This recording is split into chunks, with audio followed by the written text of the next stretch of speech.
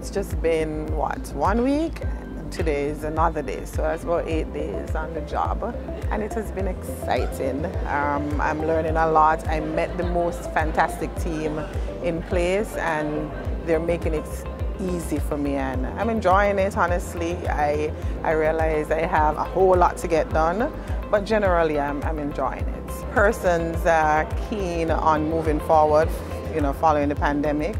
The stakeholders are keen as well and eager to work and partner with the ministry and the authority.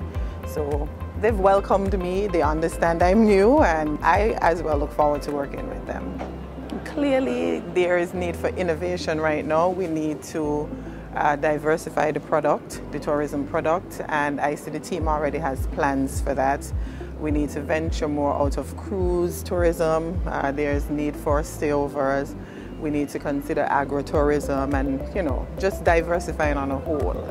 And I see the team has a lot of plans, and I look forward to making that happen as well and assisting the stakeholders and the authority on a whole and making that happen.